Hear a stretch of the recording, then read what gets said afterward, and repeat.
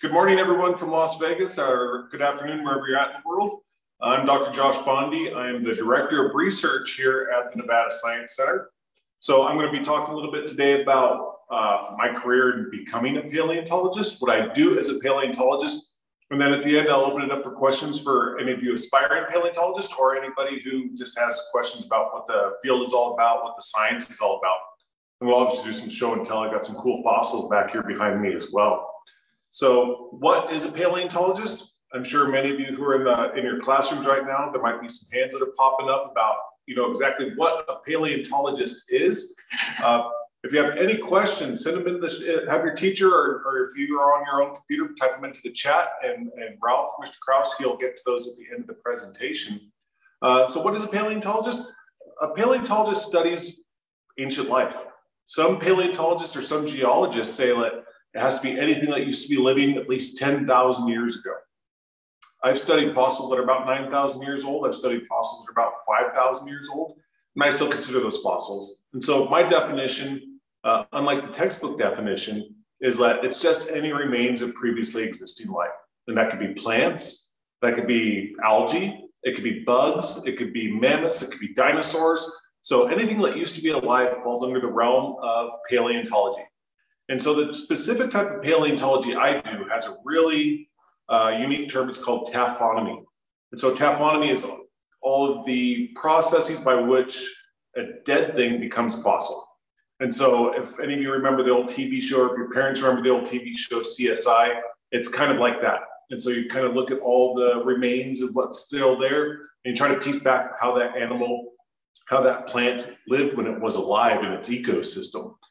So to be a good paleontologist, paleontology kind of falls on the fence where you have to know a lot of geology and you have to know a lot of biology.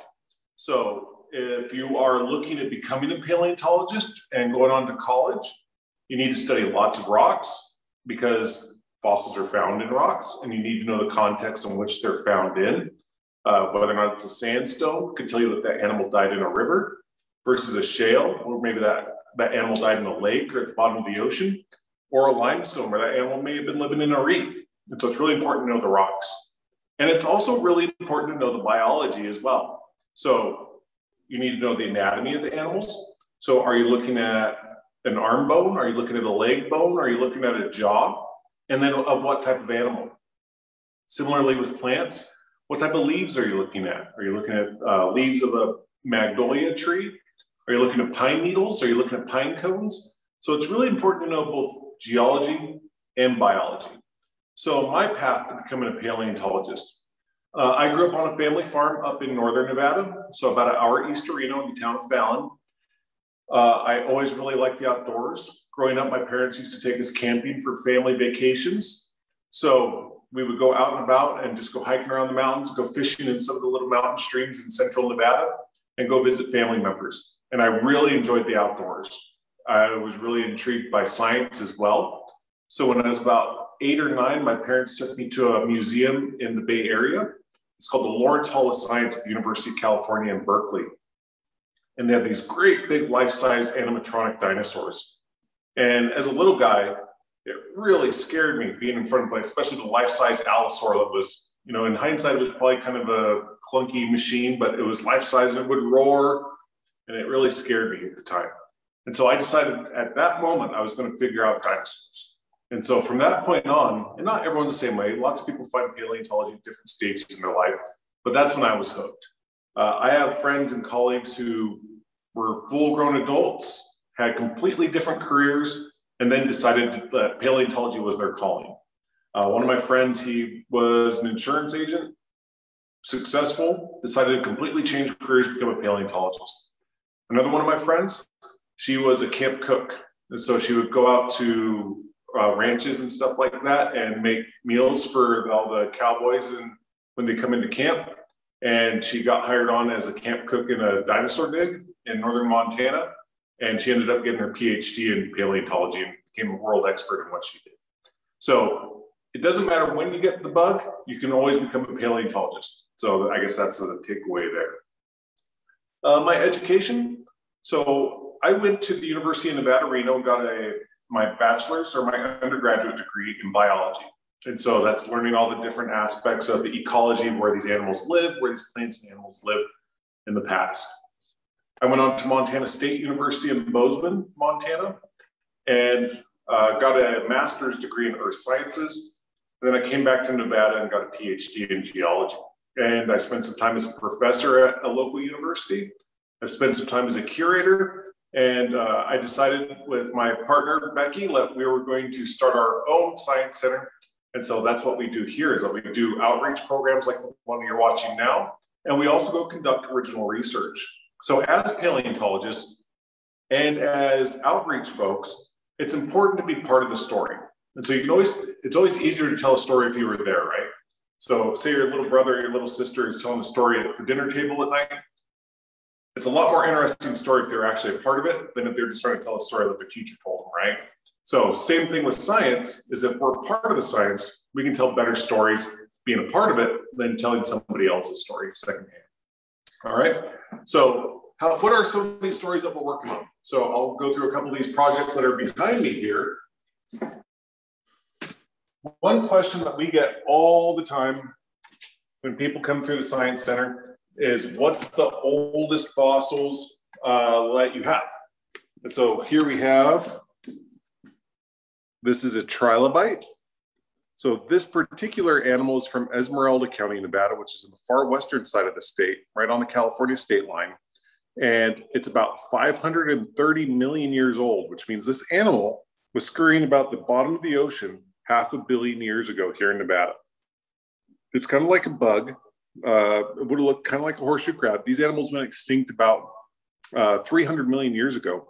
But the cool thing is, even though this thing's 500 million years old, you can faintly make out the blood vessels in its head. So really well preserved. Here in Las Vegas, we recently found, or Becky recently found, this little thing in the green here. So see this long line here? There's some very faint little sidelines coming off of it. We don't know what this comes from. So and this is also about the same age, about 500 to 520 million years old. And we're working with some colleagues in Utah who are experts in rocks of this time period to try to figure out what these are. So these are some of the interesting stories that we're still working on. So that's the fun part about science, is that it's okay to not know the answer. It's okay to keep working on these things. These are all ongoing research projects for a reason, and that we're still working on. All right, some other cool stuff. I like this one. Not everyone's a fan of it, but we like it. Let's see if I got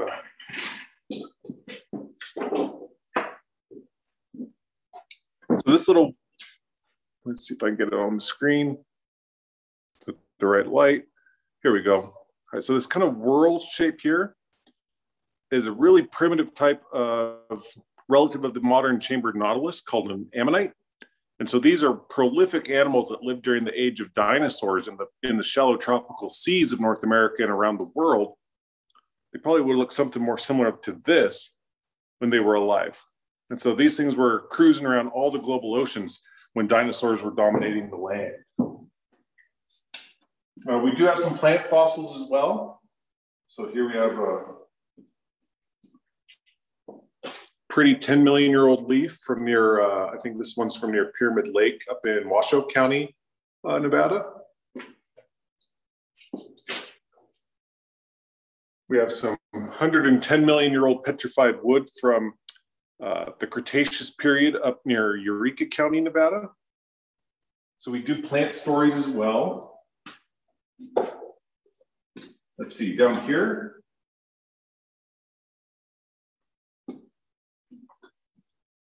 In Churchill County, Nevada, which is my home county, this is a little backbone and the head to a 12 million year old stickleback fish. And so these are found in diatomaceous earth quarries up there, just outside of the town of between the towns of Fallon and Fernley. They mine this material. It's really light for filters. And so they filter your soda with stuff. Other interesting fossils. This bone is a 100 million year old dinosaur bone. And this one was found in Valley Fire State Park by Becky a year and a half ago now. So we're still studying it. We're still piecing this back together. We've shown it.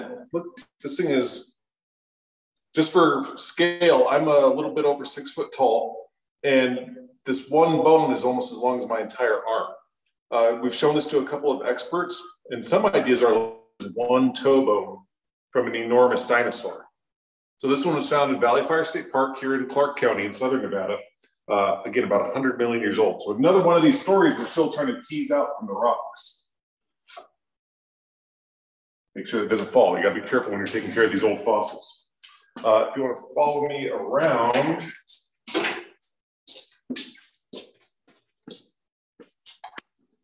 So in doing taphonomy and studying how fossils are preserved in the fossil record, the hardest parts are usually the parts that get preserved the most commonly. So if you think of all the hardest parts of your body, is it your muscles? Some of you might think your muscles are really hard. They're not, especially geologically. But like your bones are really hard. What's even harder than bone? Our teeth. So the teeth are actually the hardest part of your body. And so they're also the most common types of fossils that we find of animals in the fossil record. So this are teeth of a duck-billed dinosaur. So these are also about 100 million years old from Valley of Fire State Park. So this is going to be a new species of dinosaur that our executive director, Becky, is working on right now, one of her research projects. And then we have some other bones, like this is a backbone from the same animal. So your backbones are probably about yay big around. This is a great big animal. This animal was probably about 25 feet long, I imagine, the longest. Down here, I don't know if you can see that real well. This is part of a four-tusked elephant skull. This is about 14 million years old. So what you're looking at here is the roots of some teeth. This is a completely worn flat tooth. And then these are where the tusks would be coming out. So another weird animal that used to live here in Nevada, Esmeralda County, 14 million years ago. And then just because it's after breakfast time here in Nevada and right before lunchtime, kind of a fun fossil we're working on right now. See if I can get it out of the tube, or maybe, because I don't think it'll show up on the camera very well. Let's see. How many of you know what a maggot is?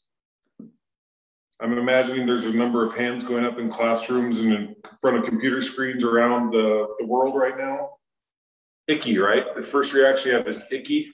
Maggots are baby flies, larvae flies. When they get on garbage and things like that, they start growing and they're just nasty. You imagine, have you ever heard of a fossil maggot? Probably not, because these are brand new to science and it's one of our research projects. So I get the screen to focus on that. So this little grain of rice thing is a 14 million year old maggot that was found in an elephant skull. It's been completely replaced by quartz. And so even though it's kind of would have been a really icky animal in real life, it's interesting scientifically in that we're preserving this little soft organism for millions of years. And so this is actually a new paper we're writing right now and it's presented at a national conference. So we have lots of cool stories going on here at the Science Center. Another fun story I always get, or fun question I get from everybody who comes and visits or asks what we do here at the Science Center. What's the oldest fossil? Showed you the oldest fossil. That's the trilobite, right? That weird bug-like thing. The other question, what's the biggest fossil you work on?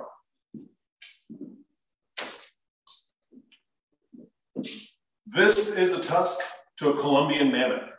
So this tusk came from the Las Vegas area, so right here in Southern Nevada.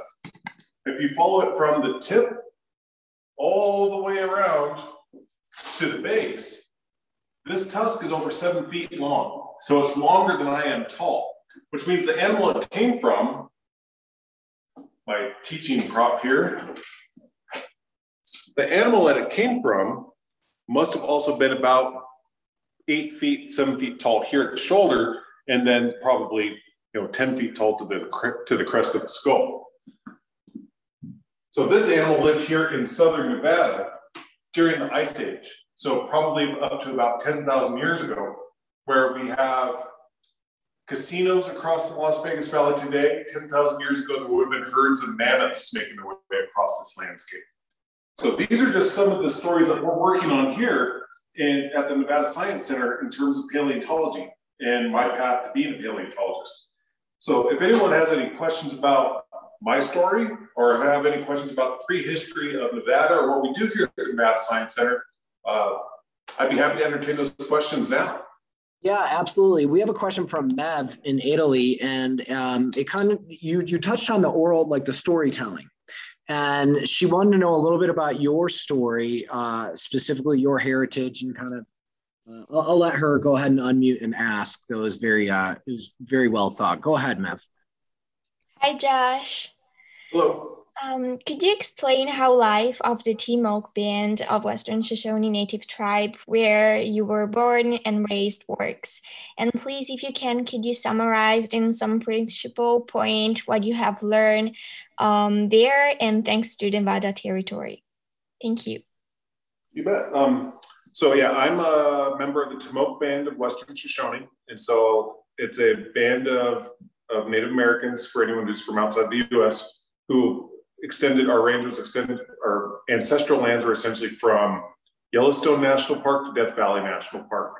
So kind of a big crescent shaped across Nevada. And so my family comes from the northeastern part of the state. So my tribe is actually based out of Elko County, which again is the far northeastern county in the state of Nevada. It's been an interesting journey and let not lots of minorities go into the sciences historically. And so what we're trying to do is we're trying to show, especially students, a lot of you who are sitting in your classrooms right now, but you can look however you want to look, you can be whoever you want to be, and you can be a scientist. And so I happen to be a Native American, and I'm very proud of that, but I'm also a scientist. And so regardless of what your background is, regardless of how you identify yourself, there's lots of room in the sciences for you. That is great advice, and we couldn't be more honored to be able to connect with you. And you have such a cool, rich history and heritage, and it's absolutely fascinating. We have a question from Mathis Elementary, and they wanted to know, how are you guys able to figure out how old something is? That is a fantastic question. So whoever got that, I hope your teacher gives you some extra credit for asking that one. So how do we know how old a fossil is? A lot of you have probably heard of radiocarbon dating. So radiocarbon dating works really good when you have more recent stuff that hasn't turned to rock yet. This mammoth tusk is not that old, so we can get a radiocarbon date on the tusk, on this Ice Age ivory. And so radiocarbon works good to about 50,000 years ago. Anything older than 50,000 years old, we need to date usually things like volcanic ash or lava flows. And so when we find, say,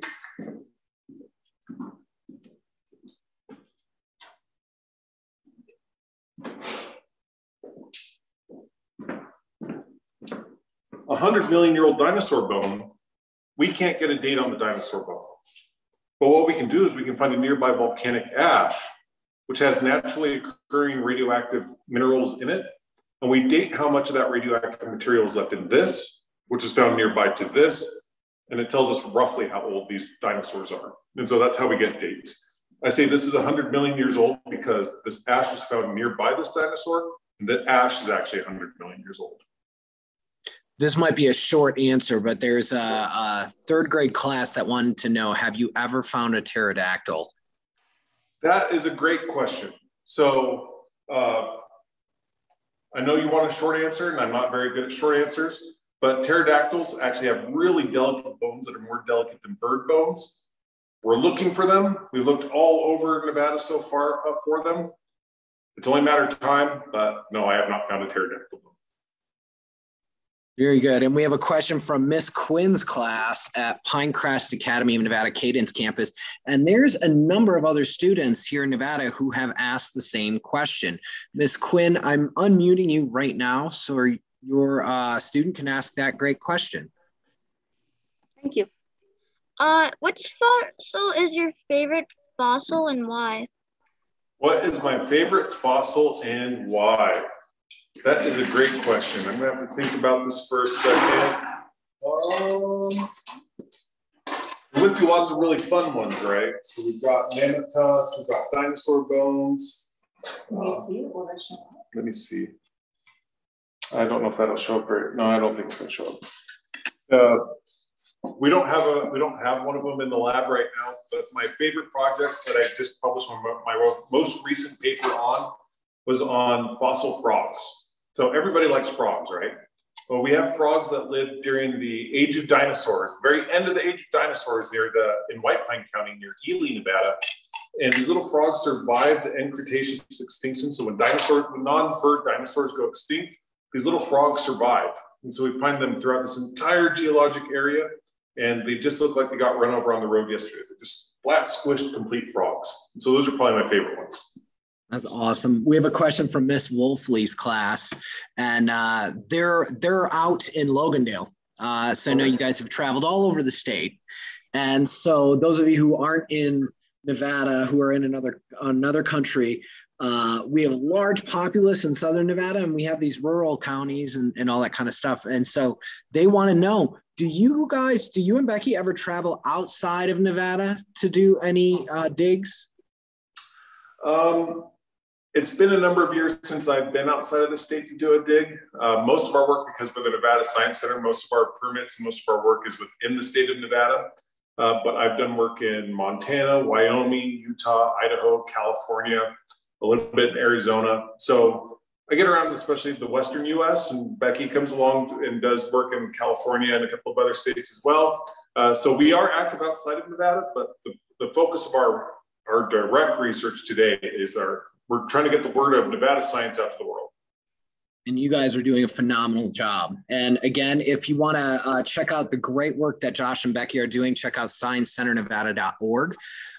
Speaking of California, we had an awesome question from the state of California, some students out there, and it was also asked by a third grade class right here in Nevada. And they want to know, how come you guys can still find these fossils if they're tens of millions of years old? That's a great question. So how do we find fossils if they're tens of millions of years old? An animal or a plant has to die in a very specific set of circumstances in order to be replaced by minerals.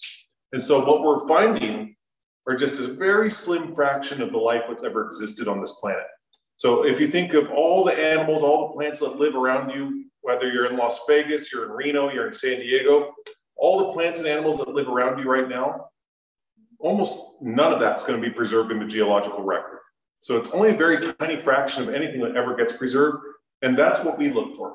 And so it's when those animals and plants die in those very particular sets of circumstances that they become replaced by quartz, like in the case of that maggot, get replaced by the mineral calcite in some cases. And so we need the special sets of circumstances geologically in order to preserve our fossils.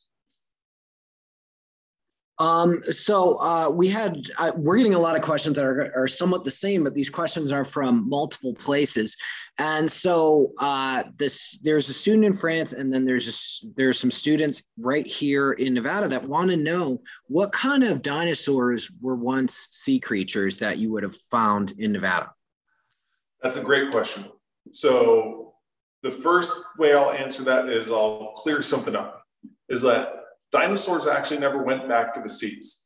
So all dinosaurs were terrestrial organisms, they're called. So they lived in land ecosystems. So even Spinosaurus, which was actually kind of a swimmer, like an expert in swimming, it actually lived in rivers. It didn't ever actually go back to seas. So, but there are a group of reptiles which during the age of dinosaurs evolved into those ecological niches that are today filled by dolphins and whales. So even though they're not dinosaurs, they are reptiles and they live in the ocean. So our state fossil here in Nevada is actually an ichthyosaur, which means fish lizard. And so these were reptiles that went to the sea, but adapted to the sea during the age of dinosaurs. They go extinct also during the Cretaceous. This one, Shonosaurus popularis, again, the Nevada state fossil. This marine reptile got up to 50 feet long. And so the backbones on this thing are the size of dinner plates. And miners in the historic mining town of Berlin actually used their backbones as dinner plates. So here's another teaching prop to show an ichthyosaur. So four flippers, kind of looks like a dolphin, kind of looks like a whale. That's because they're the same adaptations for living in those environments. Other types of marine reptiles that went to the ocean during the age of dinosaurs, turtles. And so sea turtles are first appear in the dawn of the age of dinosaurs. And mosasaurs, which are giant Komodo dragons that went back to the oceans as well, got up to 30 feet long. And then plesiosaurs, which are kind of inspiration for the Loch Ness Monster, for anybody who knows that story. Long neck, four flippers, also not a dinosaur, but a marine reptile during that period of time. That's very, very interesting stuff. We have a few more questions and then we'll let you go. We have Inez out in Spain. Inez, you should be able to unmute. I was wondering this myself and I thought it was a great question. When and why did you decide to become a paleontologist, and what did you like the best about your job? All right, so when and why did I become a paleontologist? So I was inspired by or intrigued by the story of life when I was in elementary school. So like I said earlier, about 8 or 9 years old, I read everything I could. I read every single dinosaur book I could get my hands on. Every single dinosaur special my parents would let me watch, I watched, and I was just hooked from a kid, and that just never kind of went away. And my parents fostered that through my professional career, and lo and behold, I became a paleontologist. What do I like most about my job? There's a couple aspects that I could answer that with. So on a professional side, these are really intriguing questions still. So even though I was intrigued as a kid, probably by just the size and the scale of prehistoric animals, now it's the stories. Like, why did that maggot get preserved? Like, that's never a question I thought I would ask as a kid, but it's a question I ask now as a scientist because it's interesting to me. So it's fulfilling in telling these stories. On a personal level, I get paid to go camping. So I get to go out in the middle of these beautiful areas. I get to work with amazing people, and I get to work with these amazing people also to tell these stories scientifically and share the story with you. So in that regard, it's both professionally and personally fulfilling to do what we do. So we have a question from a student at Mathis Elementary, and they want to know, how did the aquatic animals die? Was there just a drying out of the water, or what is the hypothesis there? So the leading hypothesis for what did in all of the marine reptiles at the same time that all the non-bird dinosaurs went extinct is the meteor impact event in Mexico that occurred at the very end of the age of dinosaurs. So meteor hits Mexico. This meteor, it's hypothesized to have been about 6 miles wide. So when it's the size of Mount Everest, a rock the size of Mount Everest, hits Mexico at about 24,000 miles an hour. And when it hits, the energy that's released as a result of that has devastating effects on land, but also similarly devastating effects to marine life as well. It's pretty simple enough. We have a number of students want to know, when you and Becky go out to look for fossils, do you set out to look for a specific fossil, or is it just kind of you get what you get? I would say both. And so there are some instances where we go out and we're like, our focus is that we're going to go find, say we're looking for fish fossils outside of Falmouth. We're going to go look for fish fossils outside of Falmouth. Other times when we are, say, prospecting Cretaceous rocks in Nye County, we look at our maps, we see where the rocks are, and we just start hiking. And our eyes are on the ground, the search filter is wide, and you get what you get. That is absolutely exciting stuff. It's almost like a big grab bag out in the desert. So the kids want to know, do you guys ever participate in any other projects besides digging for dinosaurs? Yeah, so both Becky and myself are also geologists. And so we go out and we've been funded to go out and try to figure out faults, ancient faults in central Nevada. I used to teach how to go do geologic mapping, so training people how to go look at rocks. And Becky's also a biologist, has a biology background, so she's gone out and meted bats. And so we're both kind of well-rounded natural historians. And so we like to go out, we like to do biology, we like to do geology. And of course, we love the interface of that, which is paleontology. And it sounds like all of those who are interested in studying paleontology, you kind of have to be a jack of all trades and be a little versed on different parts of paleontology, geology, archaeology, and almost, you guys are almost like detectives, which is very intriguing. So one more thing, Ralph, is that sure. I should have mentioned earlier, is that to be a paleontologist, you don't have to be a scientist either. We have one colleague in particular, his name is Brian Eng, who's an artist, and he's a scientifically literate artist, and he goes and does amazing research and makes beautiful recreations of prehistoric life. Becky's going to dig out a piece of his work right here real quick, but he's considered a paleontologist as well. And you can be an artist. You don't have to go on and take calculus in college and things like that. If you're an artist and you love science, you can do paleontology also. If you're a computer whiz, you can do paleontology as well. So I'll just show, here's a good one. So this is a piece of art that Brian did for a trackway in southern Utah. And so this is all completely scientifically accurate based upon the rocks that are observed and the animals that are preserved in the tracks. So another good one, this is for the Western, this is one he did for the Western Science Center in Hemet, California, of two mastodons fighting. Again, scientifically accurate. So you don't have to be a geologist, you don't have to be a biologist, you can be an artist, you can be a computer scientist. Regardless of what your background is, if you have an interest in prehistoric life, you can study prehistoric life. And maybe if we're lucky enough, we can get him as a guest for the Nevada Science Center guest speaker series, maybe this summer. So we'll go with one final question. This is our friend Juan out in Spain, and he had a really awesome question that some kids in Florida were wondering as well. So Juan, you should be able to unmute to go ahead and ask your question. Thank you. There you go. Go ahead, pal. Hi, Josh. I wanted to know which is your favorite time of history and why? Oh, my favorite time period. That's a really hard question because there's so many interesting stories. And that's a really horrible cop-out answer, so I'll actually give you a solid answer. My favorite geologic time period to study is the Cretaceous. The Cretaceous time period, it seems to be when dinosaurs were in their heyday. Because our story that we tell through the Nevada Science Center is really centered on Nevada, geologically, Nevada is super complex during the Cretaceous time period. So it's a really hard story to tell, which makes it all the more satisfying to be a part of.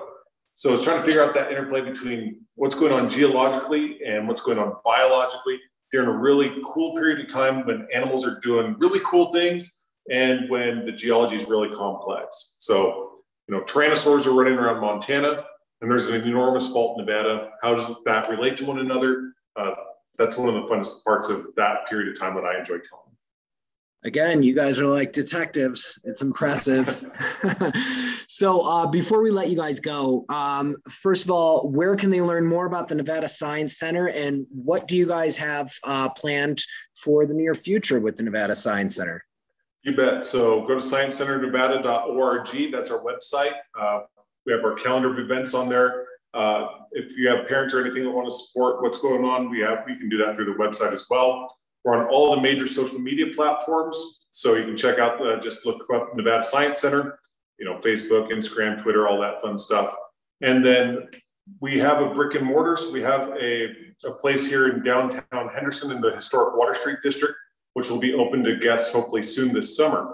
What we have upcoming, we're going to be going out into the field. We have several research projects which we are ongoing, digging up dinosaurs, digging up mammals across the state of Nevada under permit from the Bureau of Land Management and from Nevada Division of State Parks. And so hopefully we'll have a whole bunch of new stories to tell through the summer and into the fall. So stay tuned, and hopefully we'll have some really good stuff to share with you.